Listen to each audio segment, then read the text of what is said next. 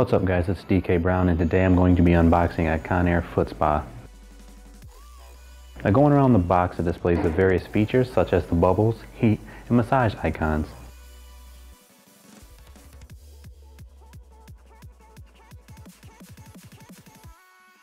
The first thing included is a splash shield that is textured to rub the heel or front of your foot on. If you have sensitive feet, I recommend you not letting anyone close to your feet while using it.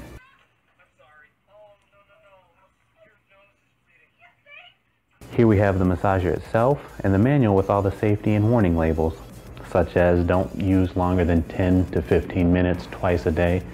But honestly, I believe you can use this as much as you want. This is the toe touch control that is rubberized and turns the massager on and off. The splash guard snaps on the front fairly easy and also can be easily taken off to wash after use.